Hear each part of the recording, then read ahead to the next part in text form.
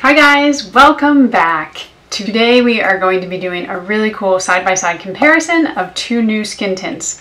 One is quite new, like very, very new, while the other is not. I thought they were really good to compare and contrast because A, the bottles look very similar. You already know what they are. So we have the Ilia Super Serum Skin Tint SPF 40 and the Morphe 2 Hint Hint Skin Tint.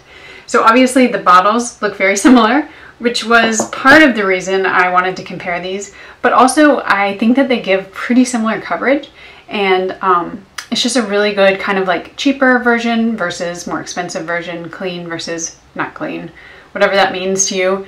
And I also thought I could do it with the Glossier, so if you do want to see that, let me know and I can do either of them comparing and contrasting. But let's just jump in because we have a lot to cover and get started. So I have these in quite different shades. I'm learning. Buying it online when you can't go into the store right now is really difficult, especially when your body is a different shade from your face because you wear so much sunscreen. So it is going to look crazy on my face, but we're going to go with it. What I'm going to do is I'm going to put the Ilia on my left side and the Morphe 2 on my right side. So let's do that. I have to get my hair out of my face. That's just how I am. I'm going to go ahead and put them on first because if you're just looking to see how they apply, I don't want to make you wait. So we'll do that and then I'll talk about ingredients, pros and cons, and kind of final thoughts. So I'm doing them both with my hands and I'm just going to start with a little at first. You can always build up, but of course it's a little harder to take it away. But they are both a skin tint, so you shouldn't be getting super crazy coverage, but you never know. I'm gonna look so crazy because this one is way too light. This would be like my winter shade, and Morphe 2 is gonna be maybe not too dark, but probably not the right undertone. I had a hard time, I mean, who doesn't have a hard time, like kind of matching online? And then they were starting to sell out of some of the shades that probably would have fit me better. So that's where we are. I look so washed out with this color and these lights, but you can see the difference between nothing on this side, just sunscreen, and then this side, which is glowy and beaming to the moon.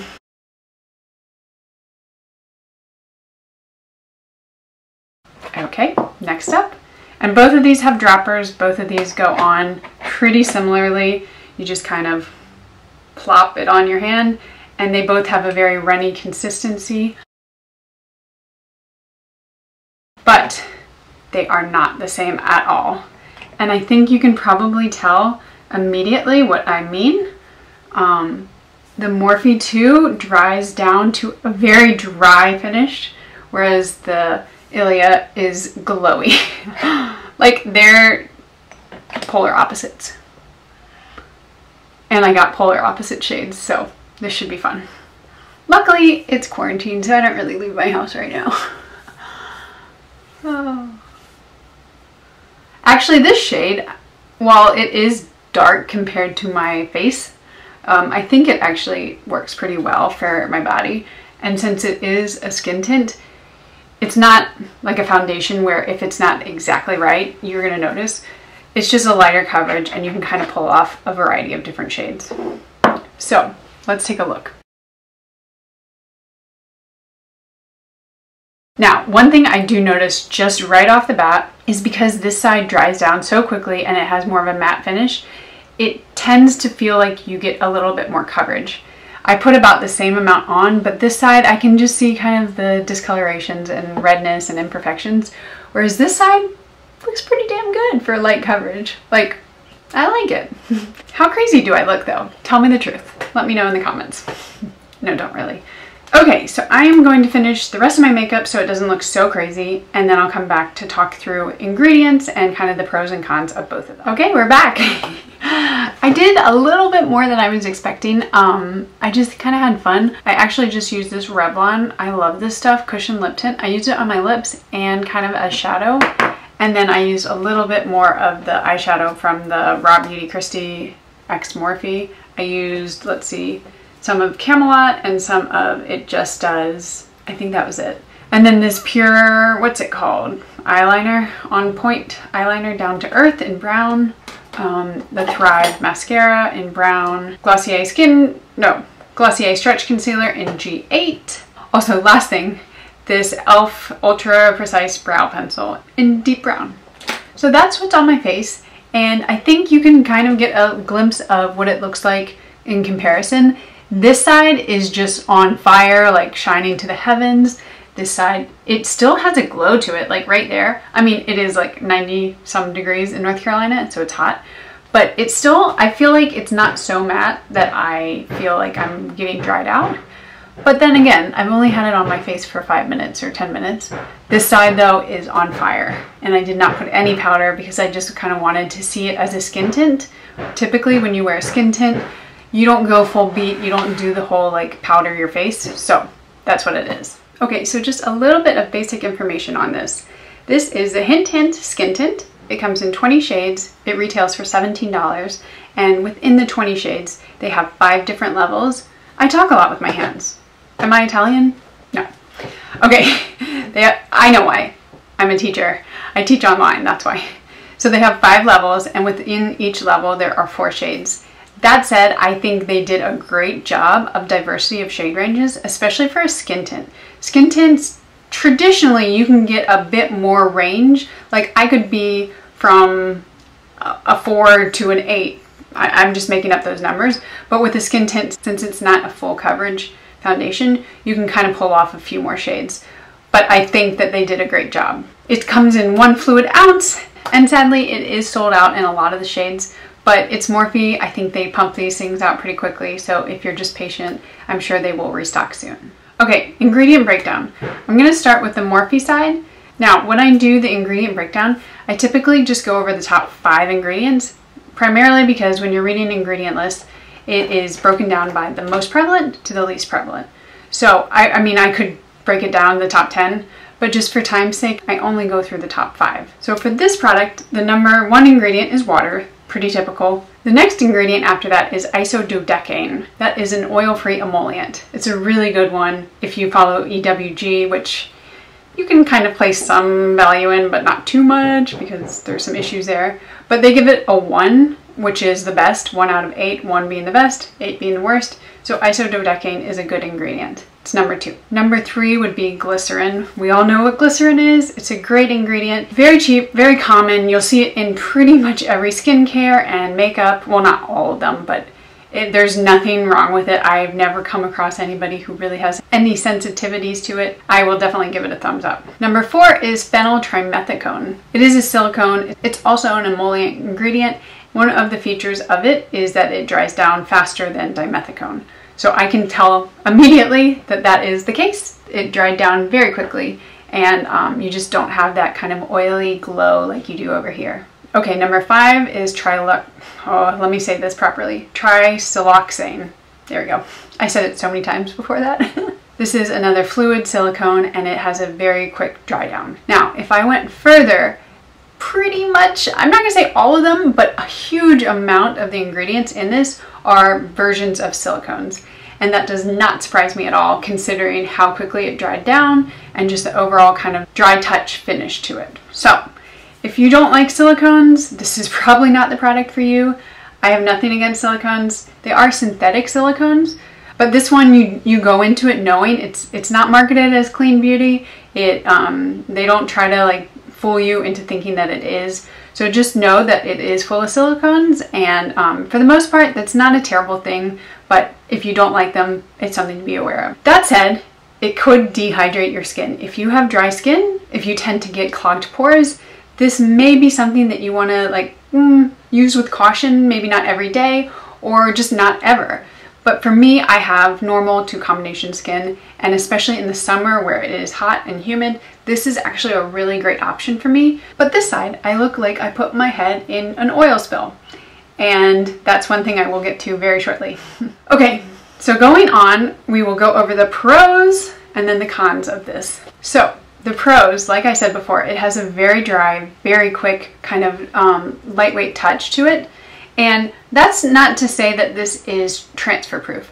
I can still feel it on my face. It does feel very nice though. I don't feel like if I rub my face, I'm gonna just rub it off. This side, I feel like I can rub it off. It also has a light natural coverage, but you do get a bit more coverage. Now, that said, I have a darker shade than the other side, so if I were to get two shades that are similar, we might notice the same amount of coverage. But I do find, maybe just because of the matte formula, that you do get a teensy bit more coverage. Again, this is a light coverage, it is a skin tint. You're not gonna really go for like a full coverage or medium coverage. And I didn't try building it up just because I don't ever do that with skin tints. And the last pro about this is that it is affordable. This is $17, which is probably mid-range, I would say. Affordable would be under $10, but this is in the mid-range, but it is more than half the price of the Ilia. So that's great. It also comes in 20 shades, which is another plus. And looking at their shade range, they really do have a good diverse shade range. Sometimes they have 20 shades, but they have 2 dark shades and like 18 like very pale shades, and you're like, just because you have 20 doesn't make it diverse. But this one, what they do is they break it up into 5 levels, and then in each level they have 4 shades. So I thought it was a pretty good job, and I was pretty impressed with that. Now, like I said, the cons. If you have dry skin, this may not be the one that you really want to go to. Just because typically if you have very dry skin, mattes don't always agree maybe with dry patches or your skin in general. And dimethicone's used every day, and a lot of them can dry out your skin a bit more and make it a little bit more dehydrated. Another kind of downside to it is the ingredient list. While it's not terrible, it's definitely synthetic. And if you want a clean beauty product, this is not the one for you. This is just a standard makeup product, and I would not claim any clean affiliation to it at all. That said, it's not terrible. Like, just because it doesn't meet the clean requirements doesn't mean it's a terrible, terrible thing. They've done a lot of testing with synthetic products.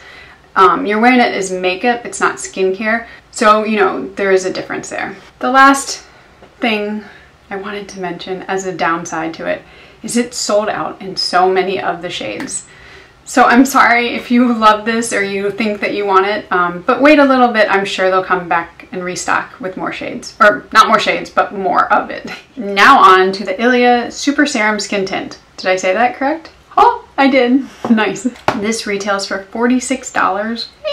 It comes in 1 fluid ounce and in 18 shades. The shade range is a bit tricky in my opinion because I don't know if it actually holds true to the color that it comes out of the bottle in. So like that, I felt like it darkened a little bit on my face. That said, maybe other people haven't experienced that, but I had a really tricky time, and it's very hard without being able to go into a Sephora and actually test it. Definitely email them. They have really good customer service, and they can help you try to find the shade range if you're looking for it. It also is 40 SPF with 12% zinc oxide as the active SPF ingredient. Big thumbs up from that. Also, still wear sunscreen underneath. That's just, I mean, just do it. Let's break down the ingredients in this. So the very first ingredient is water. Just like this one. Water, water. That's very common. The second ingredient in this is squalane. Squalane is a really great lightweight oil that absorbs quickly into your skin and is really, really good for it. Typically it's made out of olives. It doesn't say in this, but Ilia does a really good job with sourcing their ingredients. So I'm going to venture a guess that it is olive based. The next ingredient, number 3, is shea butter ethyl esters. Now, shea butter ethyl esters are a really interesting ingredient because we all know what shea butter is. It's really rich, really nourishing, hydrating butter, but it can be really heavy on the skin. I wouldn't want to put it on my face during the day. It's better as kind of like a hand cream during very dry weather or at night. But with the ethyl esters, it basically takes the beautiful parts of the shea butter and makes it a lighter version, so it's a bit more user-friendly and compatible with everyday facial wear. Number 4 is isoamyl laurate. This is commonly in the like formulating world known as Dermofeel, which is a natural silicone-like oil, and it's a really great ingredient. I use it in a lot of my skincare products, and just 100% endorse this one for president. Isoamyl laurate 2020. If you're interested in the makeup of it, it is the esters of isoamyl alcohol and lauric acid. So combined, it makes isoamyl laurate. And number 5 is polyglycerol 3, which is a water and oil emulsifier. So when you make products that have both water and oil, you have to somehow combine them, which is called emulsification. and you have two main types of emulsification. My cat. And you have two main types of emulsification. One is water into oil, and the other is oil into water. Oil into water is more lightweight, kind of like a day cream type lotion or makeup, and water into oil is a bit heavier. So this one is the water into oil, and it makes sense. It's definitely kind of the formula feels lightweight, but it actually is a bit heavier on the skin, and I don't feel like it actually absorbs as quickly as an oil into water emulsification would.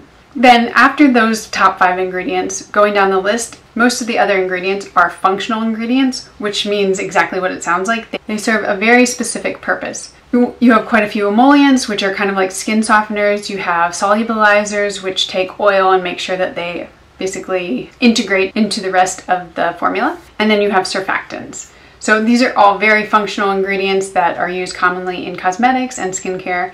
And moreover, all of the ingredients on this list are just 100% like A++ ingredients. As a skincare formulator, I thoroughly enjoy seeing a list like this just because you know it's like, it really is more like skincare than makeup.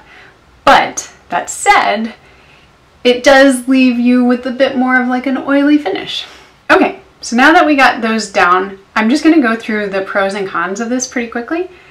Pros, like I was just saying, these ingredients are the best of the best. They really are hands down just beautiful ingredients. The formula is beautiful, and as a skincare formulator, someone who really invests in their skin, I think it's a really great thing that you can put on your skin. It does also come in 18 shades, which for a skin tint is really great.